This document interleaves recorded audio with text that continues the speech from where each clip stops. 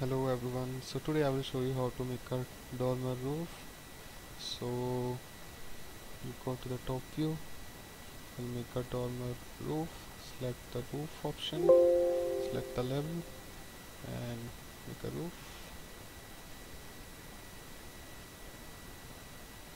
Now make sure these two boundary lines does not have a slope,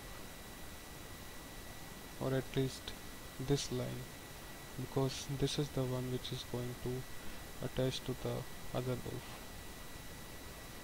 So we remove the slope, click OK.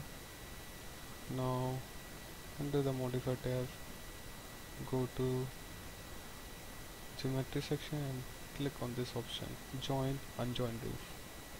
Now click on the edge of the dormer roof.